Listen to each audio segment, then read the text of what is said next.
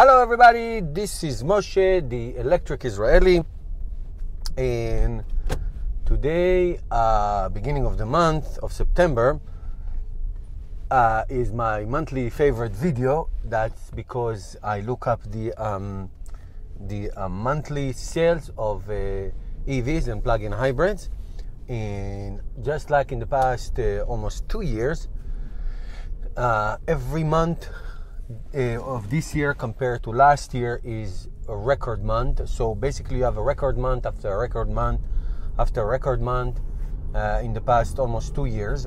So just like in the past few months, it's just being the trend of record-breaking numbers. And I'm going to put a link at the description below. You can take a look. The chart is not complete yet because Ford has not reported yet and others, but it will get refreshed and it will be completed.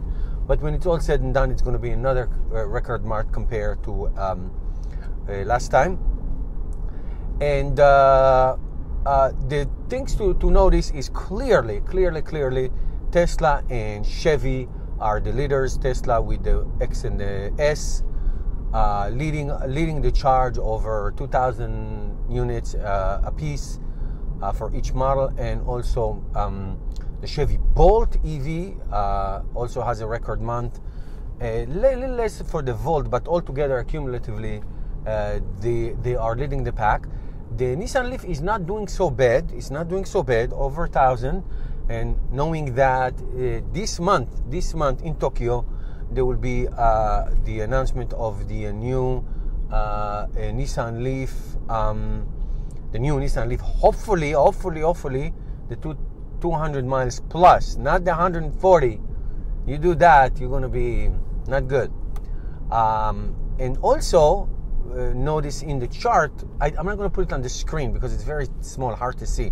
So if you want to see the actual chart, go to the link, and you see the chart. Notice, and interesting to see, is that the Model 3 delivered 75 units this month. The anticipation for next month is around 1,500 units, but still all of these units, the last month 30, last month 75 this month, and 1,500 next month, meaning this month, which is September, is all for employees and insiders, so to speak. It's not really the public who actually going to get, let's say, reservation holders or something like that. So it's all internal, which is fine.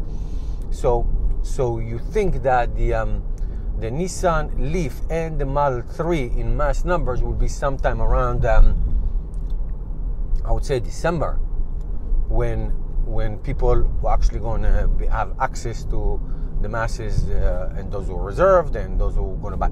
Now let me just make one note regarding Nissan Leaf. There are a tremendous amount of incentive. In my last video I talked about the incentives, lease incentives for several EVs, including the Nissan Leaf. I also note that PSE&G, the electric and gas company, are offering $10,000. Holy crapola! $10,000 off MSRP off the Nissan Leaf if you are a PSE&G customer. Now I don't know if it's only in New Jersey. I don't know. I don't know. But if you are a PSE&G, maybe you got that email, take a look. So think about a $30,000 Leaf minus 10 is 20, minus 75, you're talking about $1,250. It's like, it's like almost you get a car for free. Anyhow, so even without it, there are really fantastic lease program for the Leaf.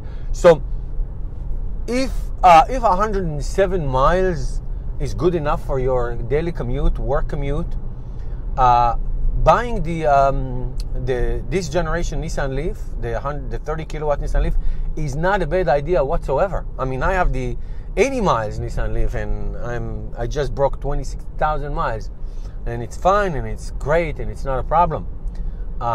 So I'm saying, here's what I'm saying, that if 107 miles is good enough for you, I would go for it. They are giving them away, especially as the new model coming up. You can go to your dealer and you can get really good lease prices. And as I always say, go for the used electric cars. They are really inexpensive. Anyway, long story short, the sales for this month again are fantastic. Again, it's not the turning point yet. I think the turning point will be in December of this year and next year, when many Model 3s and hopefully Nissan Leafs will hit the lots and will be sold in tremendous amount of volume, and then hopefully we'll see the line that goes a little steep and then goes really straight up. So we'll see. Hopefully we'll do that. Thank you everybody for watching. Please subscribe to my channel and help me change the world one electric car at a time. And if you made it this long, let's offer a prayer to the victim in Houston, Texas, and hopefully they'll have speedy recovery. I know the feeling.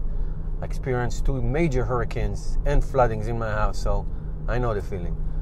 All right, my sympathies and prayers. Thanks, everybody.